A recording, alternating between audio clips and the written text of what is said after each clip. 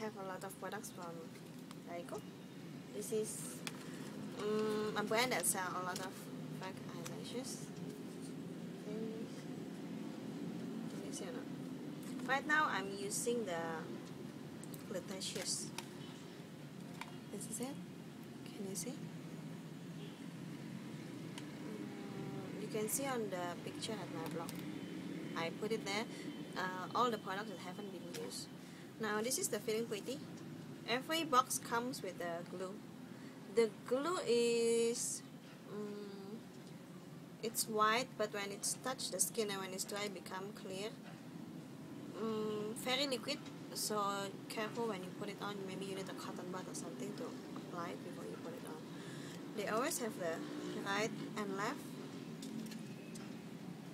And then this is the Feeling Pretty. Feeling Pretty, I think for me is very natural. And then I don't know whether you can see it or not. Okay, see, very thin. I like something that more defined, more hairs, and then more effect like this one. This is also from Daico. This one is called lengthening. Okay, each product comes with the instruction, and then this is it. It's about 50,000 rupiah per pair. Okay, and I have one more. This is it, the Super Full.